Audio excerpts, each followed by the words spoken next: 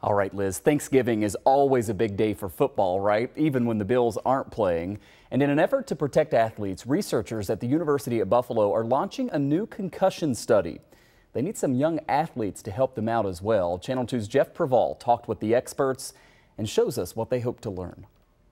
Inside UB's Brain Function and Recovery Lab, researchers are delving deeper into the impacts of concussions. This study is looking at if children after concussion loses more balance when they do two tasks at the same time. We are looking at if children who have sustained concussion or have experienced concussion use different brain areas to balance themselves. They're also looking at the possible differences between boys and girls.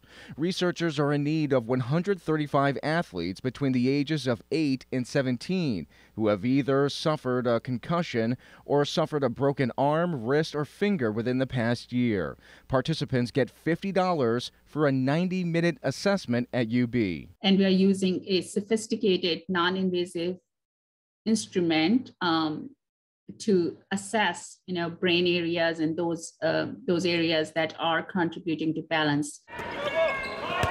Ray Turpin, the president of the Niagara-Erie Youth Sports Association, says awareness of concussions emerged after the movie Concussion was released in 2015. There was some knee-jerk reaction to that, and then there was some scientific and medical reaction to that, which continues to this day. He says the NFL, with its platform, has accelerated awareness, treatment, and prevention. Our coaches, our leadership with all of our different organizations have a better understanding of concussion. And with youth sports always changing, the more proven science we have, the better. What happens today to one person may not affect them at all for the rest of their life. But what happens today to another person may affect them, significantly. More information about UB's concussion study can be found in this story on WGRZ.com and on our app.